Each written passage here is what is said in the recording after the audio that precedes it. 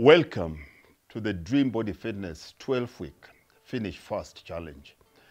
As you are right now faced with the reality that there are things on your to-do list than the number of hours in a day, I wanted to take a moment to talk about time and how you can implement a few proven strategies to set and finish your goals. Are you ready? Let us do this. Time is always on my mind. And it's never far from my line of sight because I have strategically placed 4 clocks around the room and can't look in any direction without seeing one. As I have stressed throughout my challenges, I organize everything with start and predetermined end times. If someone has an in-person or phone appointment with me, they know in advance when it ends, not just when it starts. I have trained and conditioned myself to be hypersensitive to time, and I want to train my clients to respect my hypersensitivity. The question is why? Because your bank balance and your satisfaction or dissatisfaction with it is more a reflection of how you invest your time than a reflection of anything else. This is the most dominant factor in wealth or relative poverty. Success or failure, fulfillment or frustration than all other externals combined. My primary area of specialization is helping people convert intention into results, and everything I do and share with you is laser focused on that idea. But the truth is that your ability to be successful in any endeavor is sabotaged or supported by how much control you exercise over the investment of time, direction and consumption of your time, and with it your energy and creativity. In reality, time is the asset that you own outright and which you have total control over. I don't really need to follow you around and observe how you use your time to gauge how you are doing your day-to-day. The only thing I need to hear is your philosophy of time. Your philosophy is what governs your behavior and what you will tolerate or refuse to tolerate in the behavior of others. For example, how do you determine which people you are going to spend your time with? My primary litmus test revolves around commitments.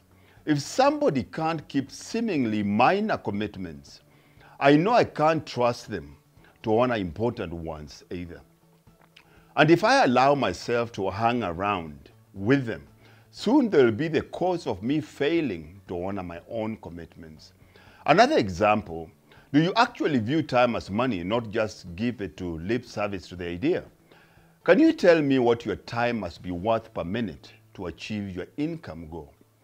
The question I ask myself is this: will this use of my time move me measurably closer to my meaningful goals? Is there even a chance that it will? If not, then why do it? It is difficult to find a clock in any casino for one simple reason. Casinos are designed to separate you from as much of your money as possible to make you a loser. And that is best done by dulling your sensitivity to the passing of time. The same principle applies to your business life. The surest way to lose in life is to be casual about time.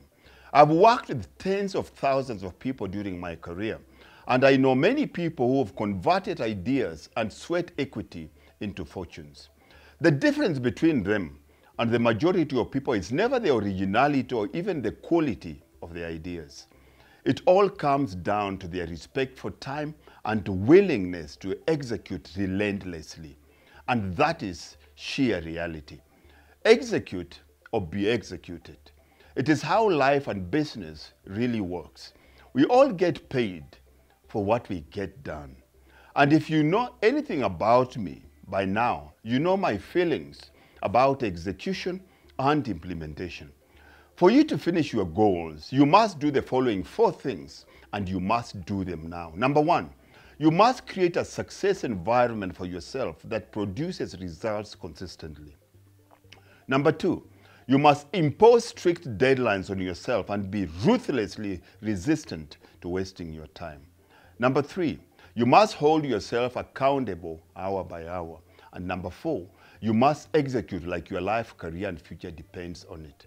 If you aren't willing to work under such self-imposed pressure, I suggest you forget the idea of achieving your goals and of ever getting rich or staying rich.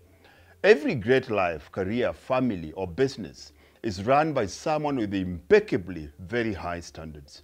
Someone who is unwilling to negotiate with neither excuses nor mediocrity. There is no denying this truth. One way or the other, you are going to finish this year. Why do not everything in your power to finish strong and be immensely proud of your efforts rather than embarrassed by your lack of it? I created the 12-week Finish Strong Challenge to show you how to finish every day, task and project like a champion. Shall we dance? Let's dance by clicking on the link below and let's start this challenge before the year starts.